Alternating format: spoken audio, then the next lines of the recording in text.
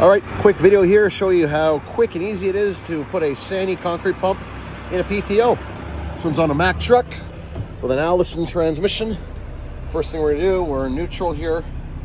We're gonna power up the PTO, like so. Give it a second here till this light goes green. There it goes. We'll flick this switch here to switch it over to PTO, like so. We'll put our foot here on the brake pedal. While holding the brake pedal, we'll push drive and wait for it to engage fourth gear. Just like that, there we go. To take it out of PTO, we go neutral, hit the green button, switch it back to drive mode, out of PTO, back into drive, just like that,